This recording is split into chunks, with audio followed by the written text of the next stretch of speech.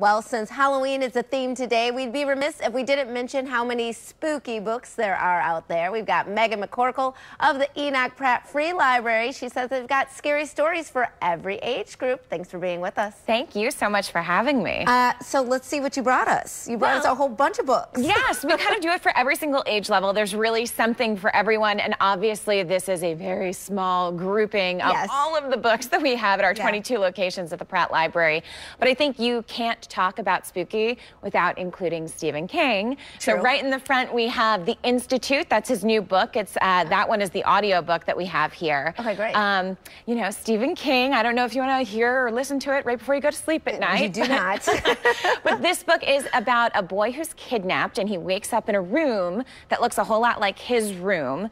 And when he finally gets out the door, he realizes he's in a place called the Institute, and there's other children that also have kind of magical superpowers that are in there with him. It's a very classic, like, good versus evil, dark story of them trying to escape this place called the Institute. Okay. So, I'm already creeped out. I know, so I know. I'm not sure that that's one for everyone. It's if you really like scary stories. We'll move on. Yes. We'll move on. I know you got a book by the author who wrote The Woman in Cabin 10. I read that book. Yes, The Woman in Cabin 10, Ruth Ware. That was a bestseller. So after I read The Woman in Cabin 10, I read everything by Ruth Ware. One of my favorites was The Lying Game. Okay. So it's about 4 adult friends who grew up together, and they have this secret that they were keeping from the time that they were children, and now they're all older, and that secret is coming out. So there's lots of twists and there's lots of turns. So what do you think it is about these scary stories that appeal to readers at all ages? I think they keep you guessing. They give you that kind of adrenaline.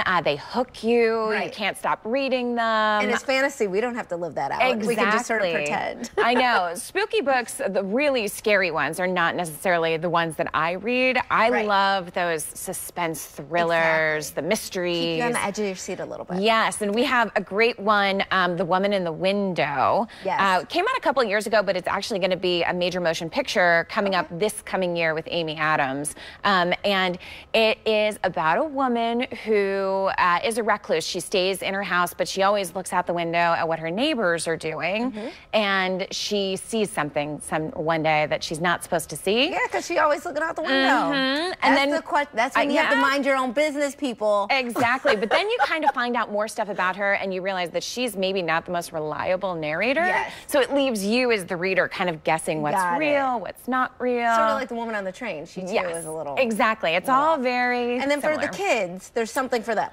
For the kids, there is something, and if you go to any of our library branches, too, we always have displays for the holidays. So I brought a couple.